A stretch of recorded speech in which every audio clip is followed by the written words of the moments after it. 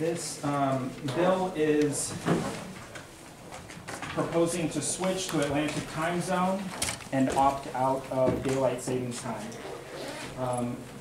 Some other states have tried to go to daylight savings time all year round, like Florida and California, but it would take an act of Congress for that to be allowed.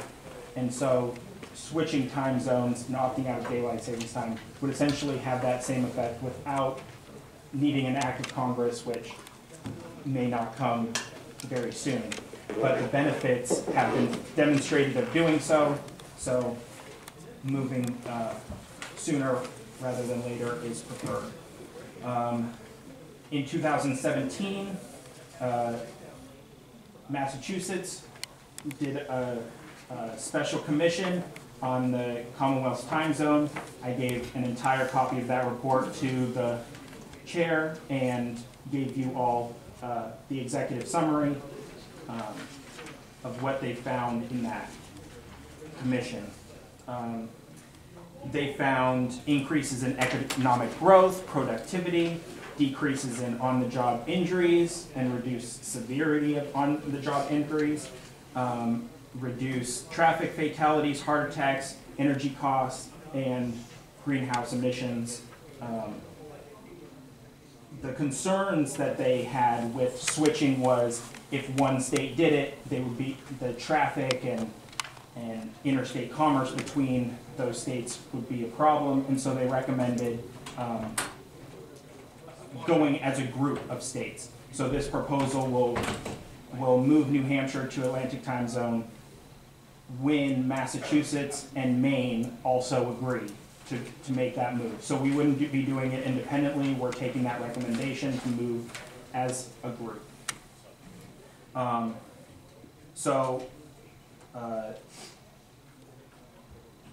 there have been lots of demonstrated issues with the lack of sleep or sleep deprivation or seasonal affective disorder. Those happen all over the country when we switch from daylight savings time and back and forth. But New Hampshire has an additional, and our region has an additional issue because we essentially go into an evening commute which is in the dark, which other states like even in the Eastern time zone, like Florida and stuff like that, when they fall back in November, or they are still falling back at a time that is 5:30 sunset, and so they are still having that commute during the daylight, which some of the studies which I gave to the chairman show that the daylight commute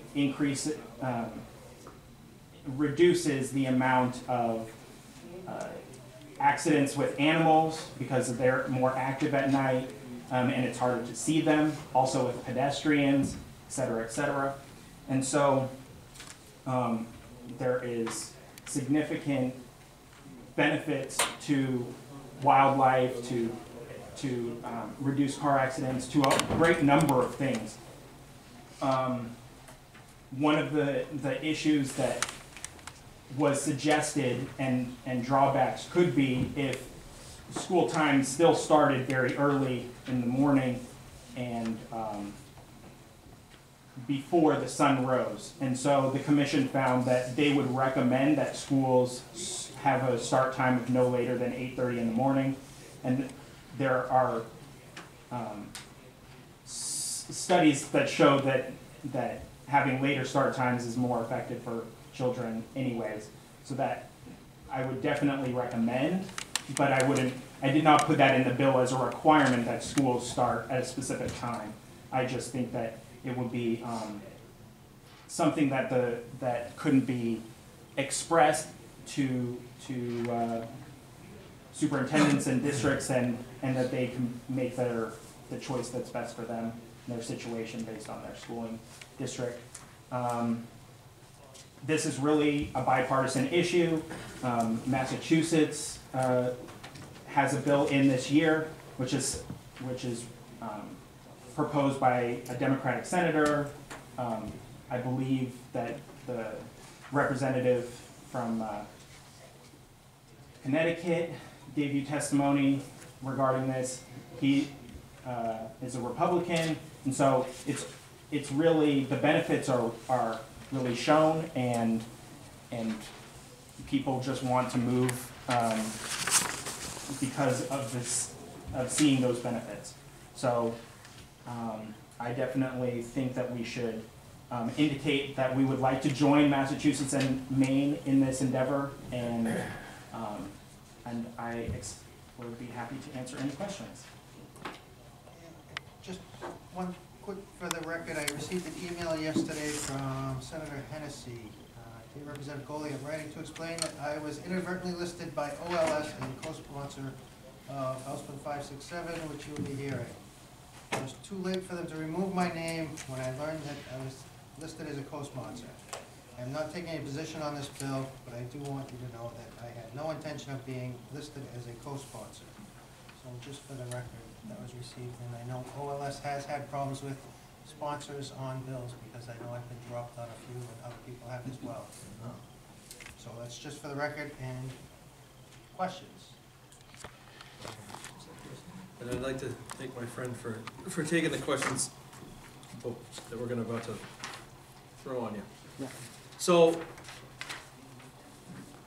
as you mentioned, Massachusetts and Connecticut, I did a little research, and it appears that other New England states have legislation that's filed similar to this, in the sense of, if this state does this and this state does that, we're going to do this. Right. As it does say in this legislation, if Right.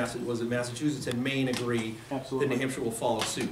But it seems like with all the New England states all using similar language, would it be, and I don't even know how you could go down this road, but would it make sense to you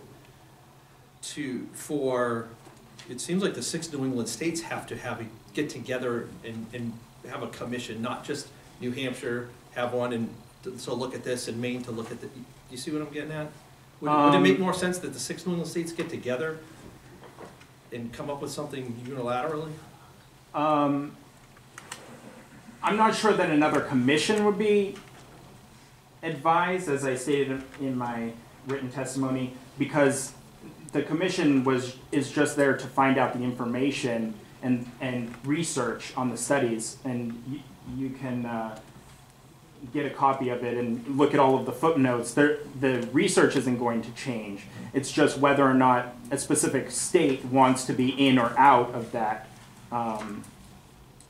And most of these proposals are based on who they have most economic and trade ties with. So Connecticut doesn't include New Hampshire in theirs, and Massachusetts does, and a lot of what I've heard is that a lot of people have economic ties with Massachusetts. So they seem to all just require that Massachusetts make the move. If Massachusetts makes the move, then other states will follow, including states like Vermont. Massachusetts' proposal this year does not include Vermont, but I would find it very unlikely that if Massachusetts moved, that Vermont wouldn't consider doing the same, even though I don't think that they've ever proposed moving to Atlantic time zone. But and so I think that having a commission to decide, even if all of the, let's say all of the states except for Massachusetts decided that they didn't want to, Massachusetts decides that they want to, I think that will change the cost-benefit analysis of not being on that, especially since all of our TV stations, a lot of the TV stations come out of there, and they will be advertising, hey, we're not changing our time clock back, and that might be confusing to other people in this area. And so I think that as long as we stick with the contingency that Maine when Maine moves, we move, that it will be beneficial. I don't think that we need to necessarily agree that Vermont does it if we're doing it, kind of a thing, because we have such strong ties with Massachusetts. Sure. So. Okay, just a quick follow-up. So then with the way that this is, written, as it ties the decision-making of the state of New Hampshire to decision-making, in essence, of Maine and Massachusetts. Right. With what you're saying here is that, if I'm getting you right, that Massachusetts is holding all the cards here, in essence, because everybody seems to be tied to the decision of Massachusetts to go to the Atlantic time zone or not, and then the dominoes seem to fall after? Yes. Okay. And so the proposal from Massachusetts this year does include New Hampshire and Maine and Rhode Island. And so they did not include Connecticut or Vermont. And so we wouldn't necessarily want to be left behind. And I think that with the evidence of the commission's report, I think that it's clear that we could indicate, yes, we've seen the evidence and we agree with your findings on this.